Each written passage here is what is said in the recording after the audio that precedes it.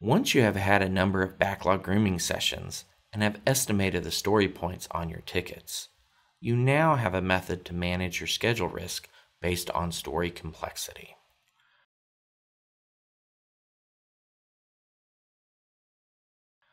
By clicking the Story Points button, the tool will use the critical path method to analyze the total number of story points on each path of the connected tickets. The path of tickets that requires the most story points is highlighted as the critical path, and the number is displayed above the route card.